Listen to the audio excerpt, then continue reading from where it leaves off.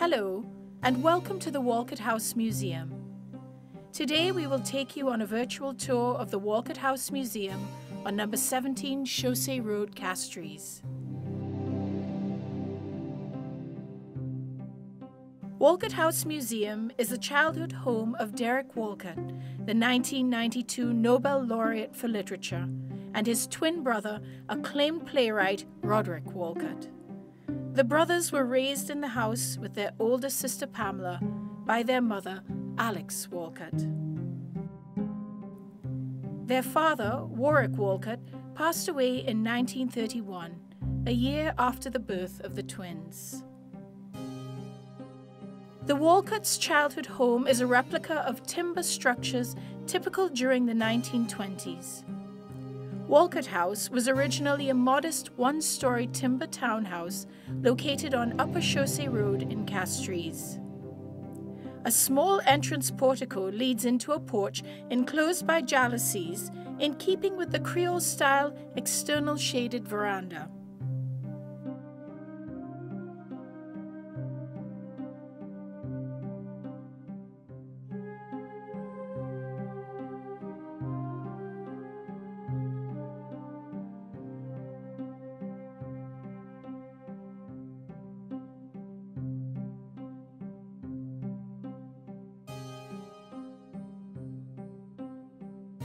The original house accommodated 2 bedrooms, 1 drawing room, 1 dining room, 1 sewing room, and a small back porch overlooking a courtyard with an external kitchen. A dogleg staircase from the original building, adorned with the turned wooden posts, flanks the south wall.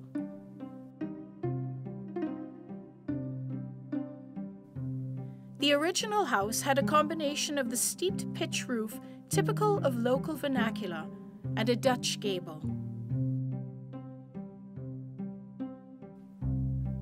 In the current reconstruction, the Dutch roof was extended fully over the floor plan. It reflected the extraordinary features of wooden houses built in the 1920s and provided the perfect backdrop for the story of the Walcott brothers' childhood in the town of Castries. You might note the Mako balcony where members of the Arts Guild would meet and their creative ideas flourished. The yard where the Turks band made its carnival costumes. And this window where Sir Derek and Roderick Walcott dreamed. After it was sold, the house went through significant modifications to accommodate the first printery in Saint Lucia, the lithographic press. Sir Derek describes the experience of visiting the home several years later. Our house, with its bougainvillea trellises, the front porch gone, was a printery. In its noise, I was led up the cramped stair to its offices. I saw the small window near which we slept as boys, how close the roof was. The heat of the galvanize. A desk in my mother's room, not that bed, sunlit with its rose quilt, where we were forbidden to sit. The house boasts traditional details such as the fretwork and hurricane shutters. Its Dutch roof is flanked by 6 dormers. Its wooden staircase lined by original balustrades.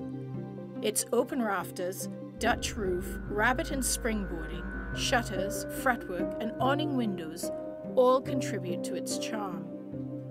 The original house was made of bois laurier. The Walcott House took on the original color scheme that Sir Derek remembered as a child.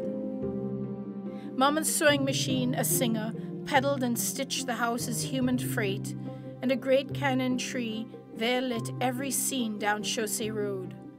For those who have been, my eyes' windows brim as I unlock the gate.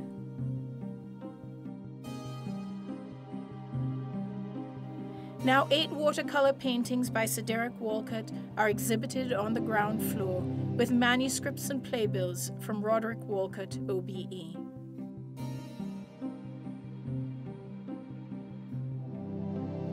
We will hear more about these in part 2 of the Walcott House Museum virtual tour.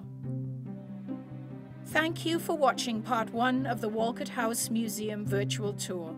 I hope you enjoyed it. If you liked this video, consider sharing it with your friends.